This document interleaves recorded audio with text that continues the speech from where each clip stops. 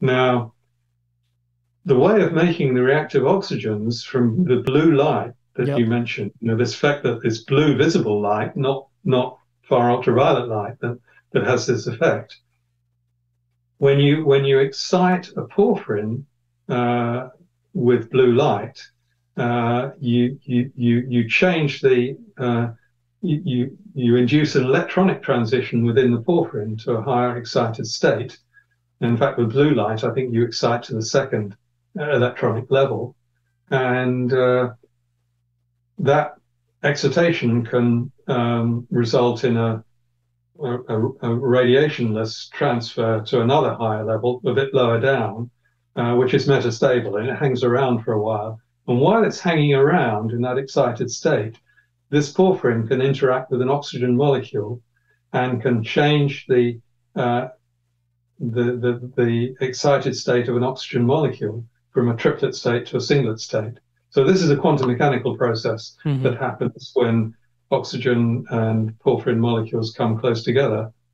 And this can create singlet oxygens, which are known to be very highly reactive. And these are the reactive oxygens that in the early days of photodynamic therapy, when people were killing cancer tumors cells with light, this was the reactive oxygen, the singlet oxygen that they produced using porphyrins and blue light. Yeah, right.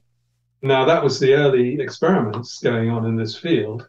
And the problem was that they couldn't penetrate the blue light. The blue light wouldn't penetrate into the tumors. So it was very hard to get the reaction occurring within the tumor cells so you could kill them. It tells the cells, it doesn't burn the cells, it tells them to commit suicide. So what we're doing with the blue light, we're generating through the oxygen, we're generating reactive oxygens that are potentially damaging. I mean, the reactive oxygens are used for other things. They're used for signaling between cells and so on. So they're a central part of the biological process. If you get too many of them, they do too much damage. And so that's a problem. So we do know there's a pathway in the blue, which is a sensitive function of wavelength. It's just in this range in the deep blue, where you can excite the porphyrin and you can produce a reactive oxygen. Now, there are some subtleties here, which I'll try and explain. But in mitochondria, we know that mitochondria synthesize heme. And to synthesize heme, you need to have a precursor molecule, which is something called protoporphyrin 9. So this is a porphyrin that doesn't have a metal in the middle. Now, to make heme, you have to add iron into there's an enzyme that does that. So that's how you go off and synthesize heme. That same protoporphyrin molecule is the immediate precursor to chlorophyll. So in chlorophyll, it's porphyrin like protoporphyrin like heme, but instead of having an iron, it has a magnesium in the center. So this protoporphyrin molecule is the precursor to both heme and chlorophyll, the colors of life. There's a wonderful book by Milgram about porphyrins. So presumably that protoporphyrin 9 is highly conserved from many millions of years ago. Absolutely, yes, absolutely.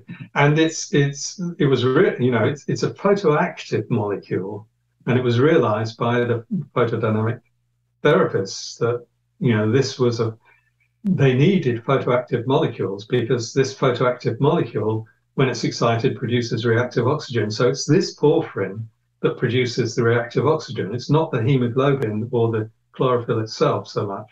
It's this precursor porphyrin that is such a generator of the reactive oxygens. And it explains in this book exactly how it happens. It's rather elegant, but it's deep quantum mechanics in a way. So we know that mitochondria at some time in their life cycle will contain protoporphyrin because they use it to generate heme. We don't know exactly what time of day that happens. Those experiments ought to be done by somebody, possibly by us, but it's we're not terribly well equipped to do that, but we know that protoporphyrin is present, and we assume that while that protoporphyrin is present within the mitochondrion, it's very sensitive to blue light. And so if we shine blue light on a mitochondrion while it's going through this process, it will cause damage. Do you have an inkling when the mitochondria will have the highest concentrations of this protoporphyrin? Well, I mean, I think we rather naturally assume that it's in nighttime, because we know the mitochondria kind of restructure themselves and rebuild themselves all the time, but they probably do this at night, and when they're not expecting any blue light. It's a safe time for them to do this. So we assume that it happens at night. So now we start shining blue light on everything at night. Yeah, we're doing a lot of damage, and this is probably the dominant mechanism for the blue light problem. It's the fact that we're shining. It's not the blue light itself. If you do this at daytime, it's balanced by other processes, especially in the red. But if you shine blue light on mitochondria at night, you're not doing it any favors. And this is probably the origin of the problem.